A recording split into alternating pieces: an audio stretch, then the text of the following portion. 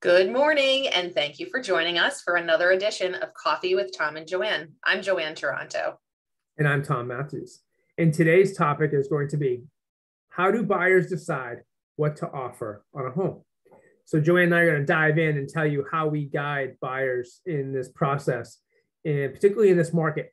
We're in a very low homes available market, overbalanced with too many buyers. So Joanne, what's the first step? What do you do for a buyer to help them prepare their offer?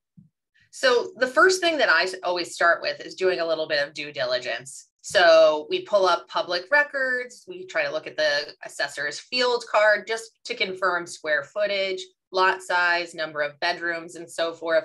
We review the Title V, which is a septic inspection, if there is one. And then we start looking at like-kind homes. Now, there's a term that you often hear in real estate, and it's called comparable sales.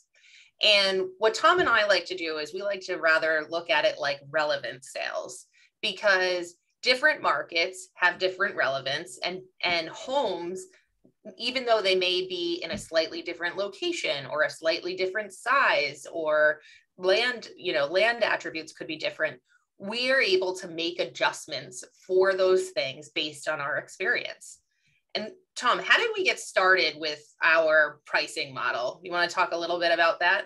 Yeah, we started, Joanne and I have been working together for 18 years, and we really got into the pricing model when the market went down in like 2008. The market was rapidly changing and there was no consistency. And so Joanne and I took some classes and kind of extrapolated our own models. And one of the things we do is we create Excel spreadsheets, which help us to derive value. And what we do is in the MLS PIN, we're allowed to put in a property address. We put in the subject property, and then we do a search function. And typically over the last 3 months, maybe 6, depending upon the timeline. And we look at actives, under contract properties, and recently sold. Yep. And we then download all of this information into a spreadsheet to see if we can derive some statistical analysis for our clients. And we're looking at price per square foot, assessed value correlation, bedrooms, bathrooms, any anomalies that might stand out. And list to sale price ratio as well. List to sales price ratio, yeah. And we try to give the clients some models to give them some market kind of ranges. So Joanne, what happens if, what's typically, Joanne, let's talk about first of all, what's typically the size of the range value-wise that you give a buyer? Well, so some of that has to do with the behavior patterns of buyers in the past. So if we look at list to sale price correlation, that can give us an idea of the mentality in what offers are winning in the most recently sold properties.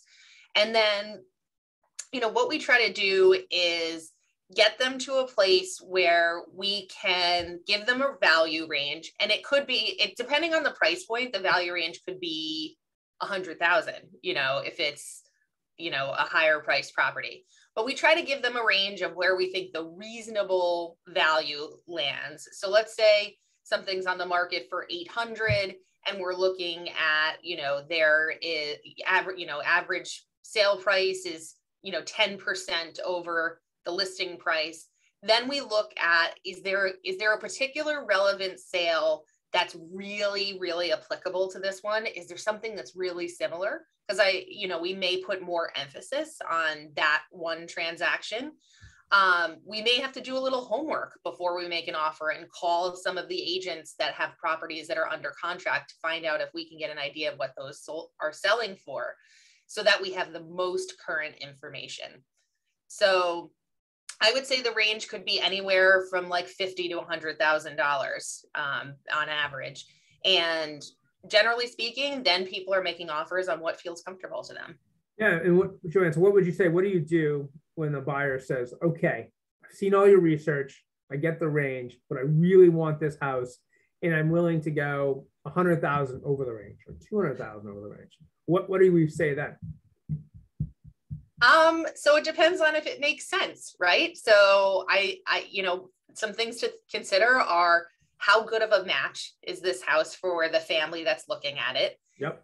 Is there longevity in the house for these people? So let's say Is it a bit on the small side, but has a huge opportunity, of an unfinished room over the garage or does it have an unfinished walk-up attic or something, or an unfinished basement that can be expanded?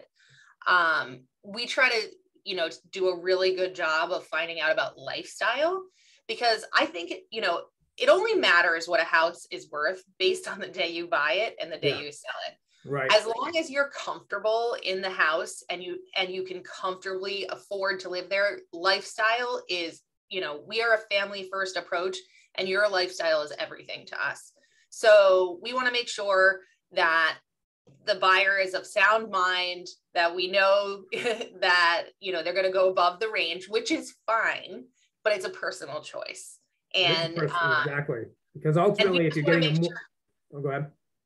We just want to make sure it's the right house. Yeah, because ultimately, if you are getting a mortgage, the whole reason we do the study is that if you are getting a mortgage, ultimately your mortgage will be based on what the appraiser feels the value of the property is, not what we feel the property value is.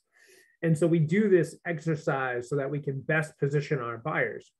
But again, if you decide you want to go above the range, but you have the capital, say you're paying 50% down, and you say, hey, if I have to slide from 50% down to 30% down because I want to go above the range and I'm okay with that, then that's okay, because that's your money and it's your decision.